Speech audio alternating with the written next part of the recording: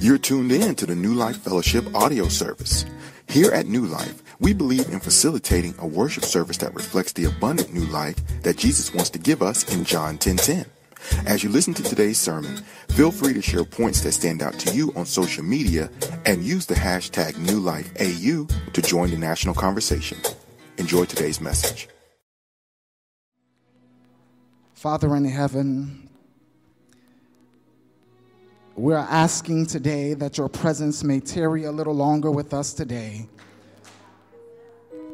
And if you stay just a little longer, we'll promise to give you all the honor and all the praise. And so, Father, we ask that your presence might descend down in a mighty way, as it has already. But we're praying for an overdosing of your abundance grace. In Jesus' name, amen. Amen. Today is the beginning of our family series, Family Matters. It is a part of our year-long Relate theme that family should be a part of this relating dynamics.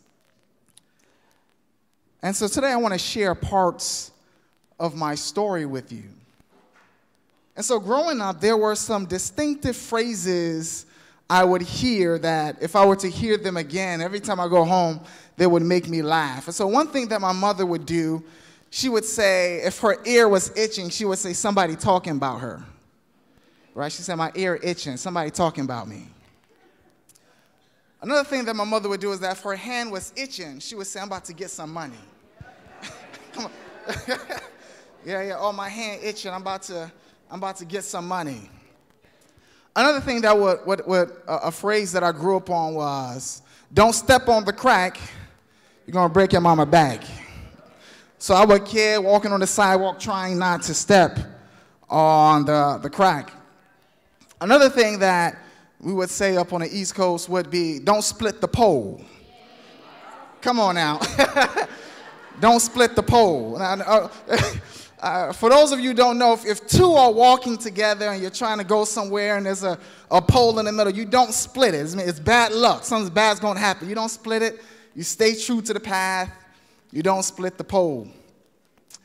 Another phrase that I grew up on was, especially in my family, was this phrase called, blood is thicker than water.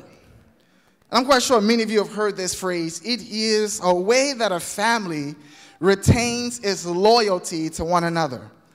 It is a constant phrase that's used that says, hey, family is more important than your friends, they're more important than your teachers. Or I remember these phrases when I remember one time I took my friend's side over my sister's side, and it made my mother very upset. And she pulled me aside. She said, boy, blood thicker than water. So even though my sister was wrong, you don't take nobody else's side. You stay true to the family. Stay true to the family, no matter what's going down. It was, even if you and your cousins and sisters were beefing hard, if someone came at a relative, you say, hold up, you don't talk about them like that. Because blood was thicker than water.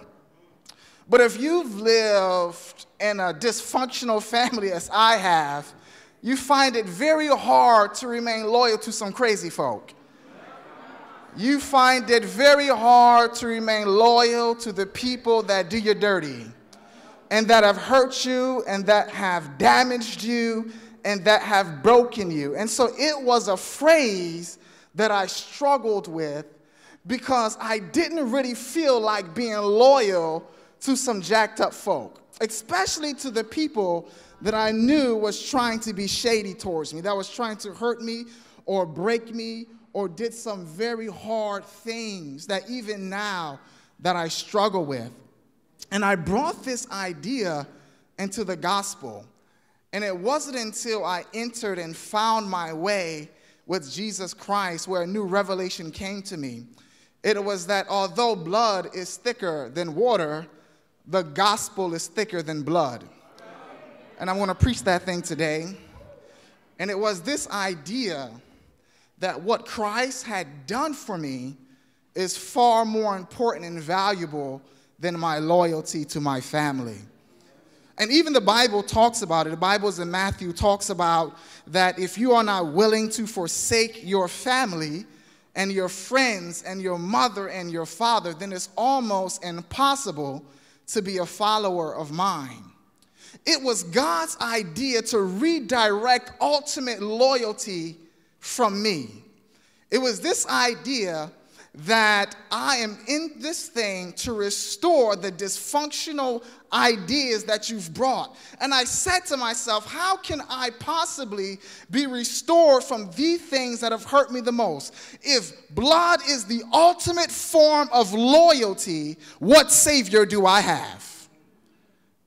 Am I forever subject to the hurts and pains that my family have brought me? And it wasn't until I experienced the gospel where my loyalty, true loyalties, began to shift because of what Jesus Christ has done for me. And that journey has been a long one. And so let's begin with the first dysfunctional family. The first dysfunctional family was Adam and Eve. I mean, these folks started off real good. They started off good. Everything was going great. Then they have two sons named Cain and Abel. Now, these brothers just didn't have a regular rivalry. Cain killed Abel. I mean, one brother killed his brother. I mean, he ran up on home, knocked him on the head, watched him bleed out, and lied about it.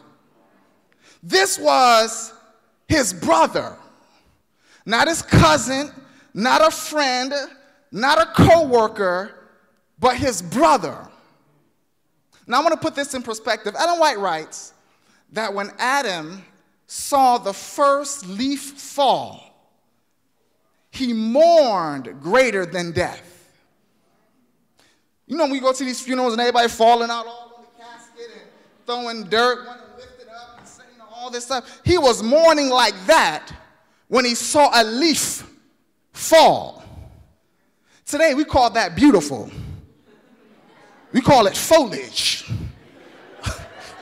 Oh, man, the foliage is beautiful. This man, Adam, was mourning on the floor, crying before God because he saw a leaf fall. A few years later, he gets the news that his brother, his son, killed his other son. I only can imagine what mourning he experienced from that. If he mourned over a leaf, how much more did he mourn over the death of his son?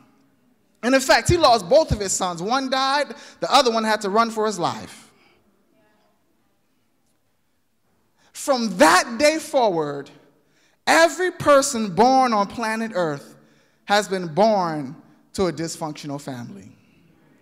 Every single one of us had been born to a dysfunctional family. I remember one time, one of my very few memories of my dad, he took me over a house where one of my uncles and friends used to play spades. Anybody know how to play spades? That is the most violent game I've ever seen. Spades. Playing spades, I was about 5, and I was playing with my other cousins, and they were drinking, having a good time. I don't know what happened, but they started to scuffle. You know, just scuffle, you know what I mean? You know, over the game. And what I do know is that my dad did not win that battle. So he gets up, he looks at me and says, "We're going to be all right." I said, "I'm good. I'm good." And so I grew up in a violent environment where I now hate violence. Like, I do not like to impose violence. I do not like being aggressive unnecessarily unless provoked. Unless provoked. I do not like it. I do not like it. I love peace. I want peace. But if your story is like my story, you grew up in a very dysfunctional environment. And you probably didn't recognize the degree of dysfunction until you probably started your freshman year at Andrews, and you look back and you say, these folks are crazy. You didn't realize it. You was in too deep. You didn't recognize how much hurt you was in. You didn't recognize mom and dad was really beefing until you go back for Christmas break and they're not in the same room no more. You didn't know that turmoil was all around you. Or if you were aware, then you probably hid in the room hoping that you couldn't hear the arguments coming from downstairs. Or some of you would argue that, man, I wish my parents could just work it out. I would just love for them to be together. And others might just say, people, just please, just break it off and just go your separate ways so that we can be in peace. But nonetheless, we are all born into these dysfunctional families that we are raised in that plays a role into the way we view and experience life. You are sitting next to someone this morning who is hurt by the past experiences and the family that they were a part of. They are hurt and broken because of unresolved issues at home. You are probably sitting next to someone who's really not that excited about going home in December, who would much rather make an agreement with the dean to see if we can stay during Christmas break. Some much rather pull a room together with friends and stay until the semester started. For me, the moment that I left, I did not come back. I did not come back. It was not a place that I wanted to go back to. And so each of us are born into dysfunctional families. In fact, when you meet someone, you ought to say, my name is Sam and I come from a dysfunctional family. Well, we don't do that. We smile and we say, hey, everything's perfect. And we cover these things up. The strength that the enemy has is that your pains and hurts and struggles are kept secret. That's where he builds his strength. That's where he builds his courage. In fact, that's the avenue in which he uses to control our lives because we simply won't talk about it, especially in the black community. We don't talk about it. In fact, mama would tell you, don't you talk about nothing that's going on in this house. What happens in this house stays in this house. So we don't talk about the challenges that we experience because communicating these pains are taboo. In fact, we often don't want to let folk know how jacked up we really are because on Sabbath morning, we look good and that's okay for us. And those are the experiences that we have. But I want to share a story with you, Genesis chapter 34. Genesis chapter 4 tells a story of a woman named Dinah. I want to read the passage to you. A woman named Dinah. Easy to read version. That's the version I like to preach from. It says, one day Dinah, the daughter of Jacob, and Leah went to visit some friends of the Canaanite women. And so they were living in the area of Canaanite, and Dinah went to go visit some of the friends she had made just by living in the area. When Shechem, the son of Hamor, the Hivite, who was chief of the region, saw her, he took her and raped her. So this was the prince of the area, saw Dinah, took her, and raped her. But he found the woman attractive, and he fell in love with her, and he was attracted to her. So he told his father, who was the ruler, I want her to be my wife. When Jacob learned that his daughter has been disgraced, but because his sons were out in the field with the livestock, he did nothing until they came back. So let's paint this picture. She just went to town to visit some friends, probably went to get her nails done, probably get her hair crimped, tried to really get a sew in, try to get it done. Or if you're natural, she wanted to get it blowed out, get it washed. Or for the brothers, wanted to get a line up, look fresh. But on her way, she found herself being raped by a man who thought that every woman was his. Just took her to the woods and raped her. He enjoyed the rape so much that he said, I want to marry her. That's how much he enjoyed the rape. He wanted to do it again. This was somebody's daughter. So when Jacob the father found out what had happened, he said, I'm going to wait till my sons come back. I'm about to preach. Come on now. Say it with me. I want to talk to someone. Leah had 12 brothers. Come on now. Who worked in the field. Come on now. They weren't no accountants. Weren't lawyers. These brothers worked in. He said, I'm going to wait. I'm not going to do nothing until my sons come back. He says, I'm not going to make a move until my 12 sons and his followers and his workers and all those 12 tribes came together. I'm not going to make a move on what has happened to my daughter until my sons come back. Oh, I wish I had a witness. I wish I can imagine that every single time that we are hurt, we are disappointed, Jesus is telling us, Father, I'm just going to wait till I come. I just wait till these folks see me coming through these clouds of glory and they're going to see what's going to happen. Keep on messing with my children and see what happens. Touch them one more time and see. I wish I had a witness. So Japheth said, I'm not going to move until my 12 sons come. So the story goes like this. So the sons, they come in, they are furious, they're tight. Who did this to my sister? Blood is thicker than water. Now they were in a diplomatic situation. They were foreigners in someone else's land. So part of them wants to say, hey, let's not rustle no feathers. If they, we're small in numbers. They're going to come after us. Let's be diplomatic. The brothers are like, nah. Nah. Nah. Brothers is like, nah. He did that to my who? Nah. So they're now coming together. So the ruler at the time, Shechem, comes and he says, my son wants to marry your daughter.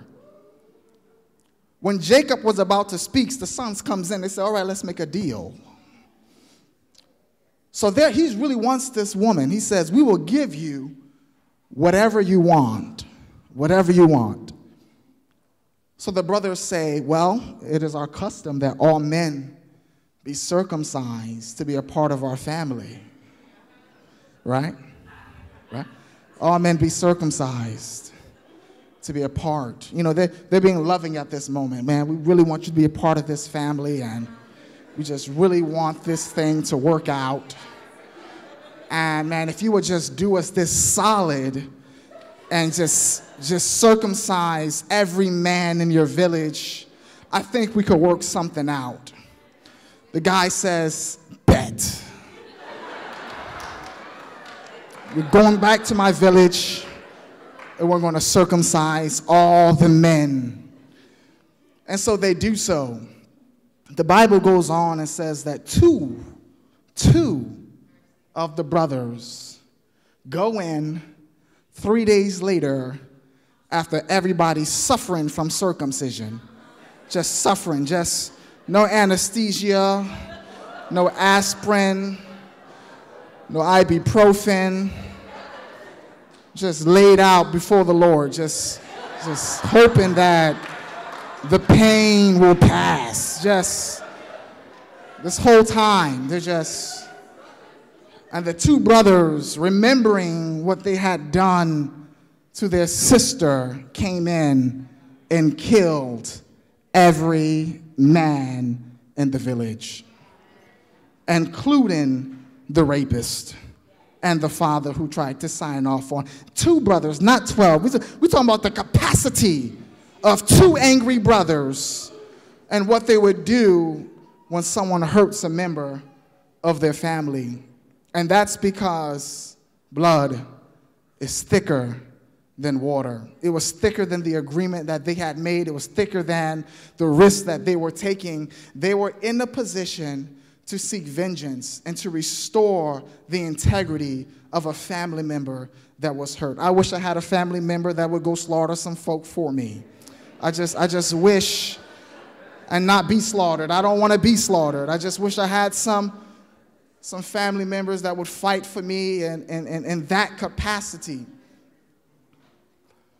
But the Bible goes on and tells us that we're all part of this broken family. And for the rest of their existence, Dina was broken. That was it. She was raped. She couldn't be given for marriage. A brother had to take her in because she was now defiled. She was forever hurt and scarred by that experience. And their family was never the same. And that's what happens when hurt takes place in the home. Every single person is hurt because of it. You see, my father went to jail. My father went to jail for 10 years because he was a pedophile. Until this day, nobody wants to talk about it. Nobody wants to say nothing. In fact, every time I enter into a room, it is a reminder that I'm his son. It is a pain that he had done, but it affected the entire family forever. I was never able to visit my father's side of the family ever again. Ever again. Not a visit, not a Thanksgiving, not an email, not a phone call. I remember when I was 19 years old, when I graduated from college, they opened up a closet and it was all my Christmas gifts. They were never able to give them to me. It was because the pain ran so deep that it had devastated the family. And many of us and many of you are going home this break to devastated families, to hurt families, to broken families. But my encouragement is that the gospel is greater than blood. It's greater than the pains that we experience. It is a restoring factor that can make all things new. In fact, Revelation tells us, lo, I will make all things new. And the request is, Lord, you've got to make this family new because we can't go into heaven with all this dysfunction. You have to make what we understand as family dynamics new. You know, there are some folk that can't connect with God because he's perceived as a male-figured father, and folk have daddy issues, and so you just can't connect with God in that way. That all happened because folks, stuff happened in the family. These dynamics affect even our capacity to connect with God. Our image of him is completely distorted because our families are distorted. You know, the challenging part about the whole family dynamics is that it just doesn't end. It continues into the church. There's a reason why we call each other's brother and sister.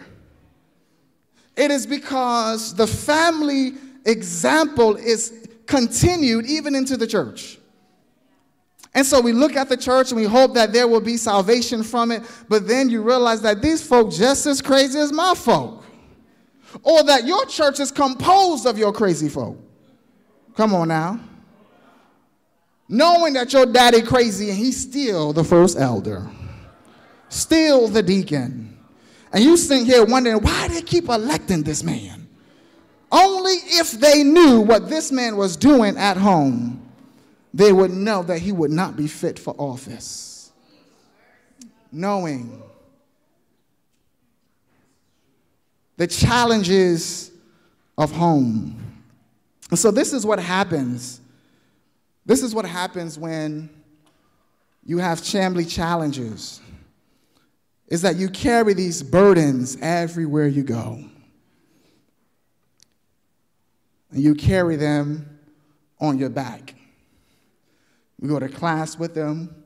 We sing with them, we preach with them, we meet friends with tons of burdens on our backs. And so, like me, I've carried burdens for many years. The Bible tells us that we overcome by the blood of the Lamb and the what? The word of his testimonies. Some scholars believe that the book of Job is actually the first piece of literature written that will be contributed to the Bible.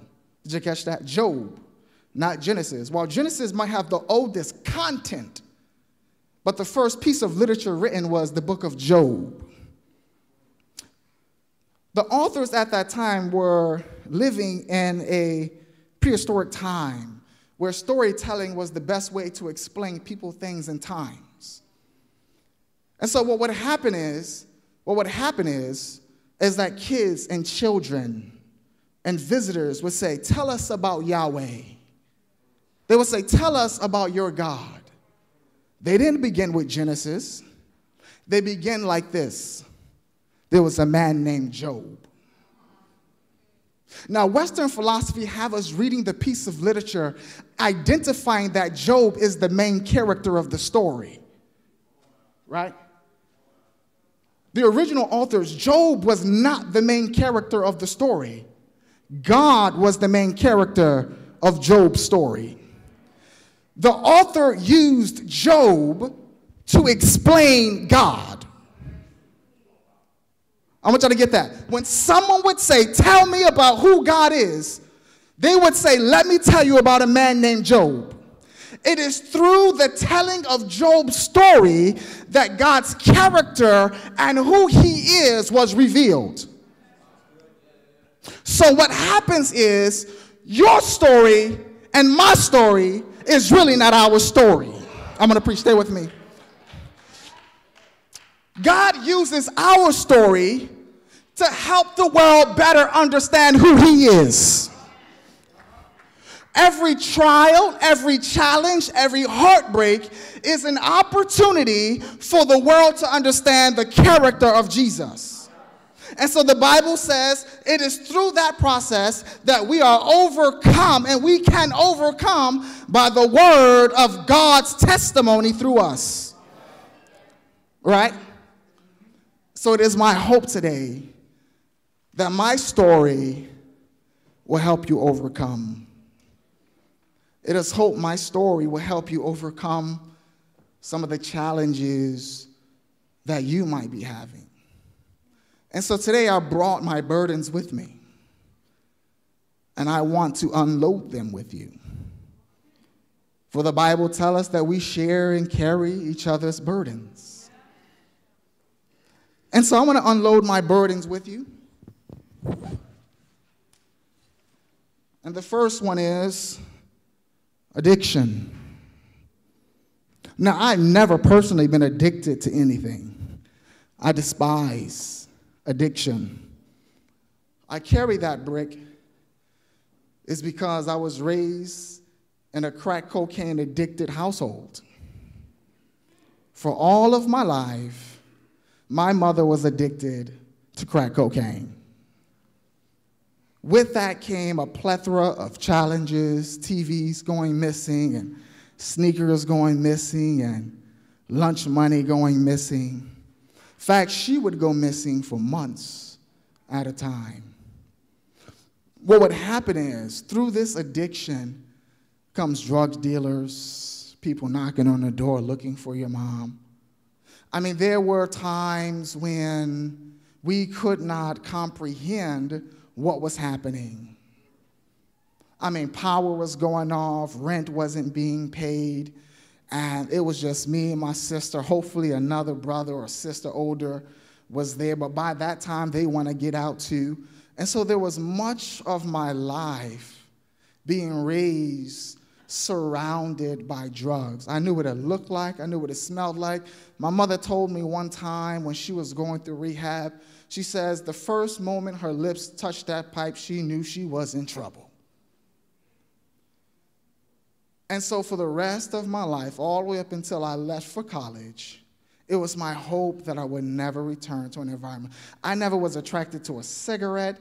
I never wanted. Do anybody know what a Lucy is? Anybody know what a Lucy is? If you're from Brooklyn, you probably know what a Lucy is.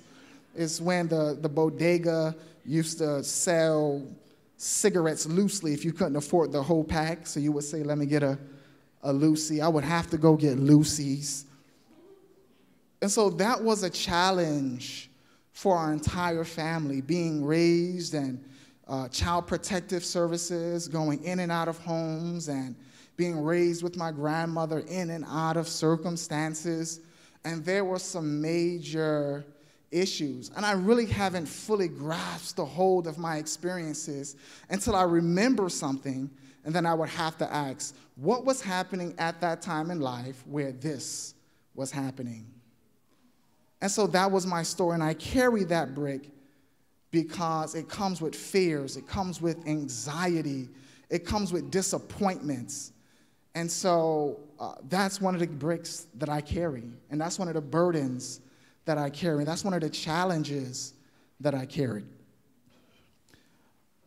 Another brick is, I remember a particular time, it was called eviction. I pray that none of you have ever had to experience being evicted. If you don't know what that is when you're involuntarily removed from your house, when you haven't paid your bills. And so what happens is you get off the school bus with all your friends, right? All your friends, all your pals. Well, man, see you later, go do some homework. Yeah, yo, bro, is that your couch, bro? All of your things on the side of the road, all your TVs, your couch, your PlayStation, everything you can possibly possess, and you've got about 30 seconds to figure out where you're going to sleep that night. So where do we go? Back to grandma's house. And so when I got married, it was one of the burdens of mine that I would never experience that in my life. Rent will always be paid ahead of time. No lateness. All the time. And so that was a challenge and a burden that I experienced. And so I was raised in a single-parent community home. Because my dad went to prison, didn't have many strong male figures. There were people who invested into me. One thing that I will say, you are truly looking at the evidence of a corporate effort. There are people, when I'm referring to me, you're looking at a corporate effort. A deacon taught me how to tie my tie. A deacon at the church. Say, hey man, come on brother, let me show you how to tie this tie correctly. Pulled me aside, showed me how to tie the tie. It will be my pleasure to one day teach my son how to tie his tie. How to wear my shoes appropriately, how to dress appropriately. It was a deacon at the church who did these things. In fact, one of the most significant people in my life that played a role in my life was an elementary school teacher named Mrs. DeRocher. She's been to my wedding, she's been to my graduation, she's been to my baby dedications. Every time we go to Connecticut, we visit her, we eat lunch. This is not a woman of God, per se, but a woman that have invested in me and cared for me. When I needed a few bucks to get through college, called Miss DeRocher, and she would be there. These are the bricks that I've carried. And for years, you could not see them. I don't carry them anymore, thank God, because you've decided to carry them with me. Is that we would preach with these, get married with these burdens. And what would happen is we would build walls with these bricks, right? Right, we build walls with them. And so it's through the building of these bricks that each and every single one of us carry, is that's how we keep people out. Not healthy bricks, but broken and hurtful bricks. In fact, these are the bricks that we build marriages on. Come on now, right? right? We haven't unloaded them. So we start building stuff on abuse, and we start building stuff on rape and neglect and poverty. And we carry these as foundations into our marriage. And then 7 years from now, we're like, man, the marriage just went left, and I don't know why. We just can't seem to get it together because both of you done came with your bricks and never had an opportunity to unload them. The best part about the gospel and why I truly believe that the gospel is thicker than blood, it is because Christ is willing to carry these bricks for me. Come on now. All the pains and hurts that you've experienced in your family, all the trials and tribulations, all those things, all the daddy issues, all the mama issues, all the auntie issues, all those things is God wanting to relieve you from them. But this is what happens. We carry them so long, we don't realize we have them. They're light work now. They're light. We walking, we playing ball with them. We going to dance class with them. We carrying all these bricks, heavy bricks, carrying them for so long that we don't even realize how heavy they are until Christ is like, let me carry them for you. Let me hold them for you. Let me relieve you of that. And then when he takes them off, you realize how light and how free you are. And how now you're now in a position to take healthy bricks and build a healthy life and build a healthy future. And if those opportunities are not taken now, you're going to hook up with a young lady across the hall right now from you, and both of you is going to be building unhealthy houses together, unhealthy bricks together, because mommy and daddy issues had not been resolved and home issues have not been resolved. But the solution is the gospel. It's simple. It is this thing that Christ is saying. He's saying, if you follow me, you then become a part of my family. That's it. That's it. If you ever wanted a new family, give your life to Jesus. What Christ is saying, if you become a follower of mine, I will open up doors where you can now begin to heal from your past experiences, and you can then begin to develop healthy family relationships. Healthy family relationships. Now, you can give birth to healthy families, children, and you can go on, but that takes place if you become a part of God's family. And you become a follower of Jesus Christ. If you allow Jesus to become your brother, if you allow Jesus, every time you're hurt and you're pain, you say, I'm going to wait till Jesus comes to solve all your problems. If you allow that, the family dynamics, don't you know how many angels Jesus got on his side? How many are there to assist and help you? In fact, Jesus is so helpful. He says, I'm leaving, but I'm leaving a helper, the Spirit of the Holy Ghost, to be here to assist you and to help you and to guide you and to shield you from all the trials and tribulations that you might be experiencing. What God is suggesting is that you leave your family and you become a part of His. Now, I'm not saying take your family, kick them to the side. I'm not saying that. What God is asking is for one's loyalty. But the problem is we often don't run to Christ until these bricks get too heavy. And we finally come to Him and says, Lord, I can't carry them anymore. So this is what I want to do today. I want to hear your story. I literally, personally want to hear your story. I believe your story will help me overcome. So today I'll be standing at the back of that door, and I want to hear your story. Because the longer your story is secret, is the more power the devil has. So I'm leaving myself. I want to carry one of your bricks.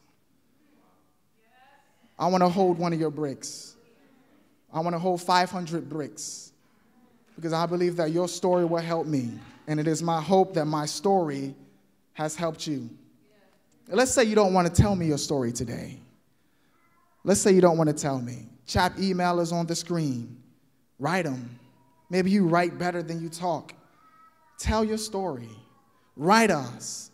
Let us know your trials, your challenges, what has hurt you, and let us know how God has been working in your life. And so today, I do not want anyone to leave with more bricks than they came in. What's going to happen, you're going to look at me and you're going to act like you want to talk, and you're going to be like, he don't want to hear my story. No. I want to hear your story. Your story is important to us. And we believe, I believe, that by sharing your story, I promise you, if you're a counselor, you will know the answers, that once you share, you feel just the burdens lifted. You'll feel it. You'll be like, oh, thank God, I just wanted to tell somebody. I didn't know who to tell. Your story is confidential with me. Your story will be prayed for. I would love to hear your story. Maybe the line is long and you really got to go. Chap is here. Tanya is here. Janelle is here. We here want to hear your story. We want to relieve you of one of those heavy bricks that you're carrying today. And so I want you to close your eyes. I want you to close your eyes. The mere fact that I asked you to share your story, some of you are already filled with anxiety because the story is so painful and the story has so much hurt associated or so much embarrassment associated with it. And so I want you to think about that story. Think about what brick you want to unload today. Think about what story you want to unload. What story that you want to come and leave at the altar of God. Because every brick unloaded is an opportunity for you to be free. And it's only through the freedom that you are free to worship and share with God. And so today, I want you to pray with me. My prayer is prophetic for you. It is prophetic for you. It is that I believe God wants to restore you. I believe that God wants to heal you. I believe God wants to take you and comfort you. I believe that God sees a future for you that you don't see for yourself. I believe that God has an abundant blessing that is outside of the pains of a divorced home or a broken home or a separated home. You are more than defeated. You are a conqueror. And so what he's saying is, give me one of those bricks. Let me carry one of them for you. And I promise you it'll be okay. We'll work it out together. We'll go through the cobwebs together. And so our prayer is lifted up and saying, Lord, we don't want to carry this thing any longer. It's heavy. It's burdensome. It's scary. And so we ask that you take it from us. Comfort us through this process. In Jesus' name, amen.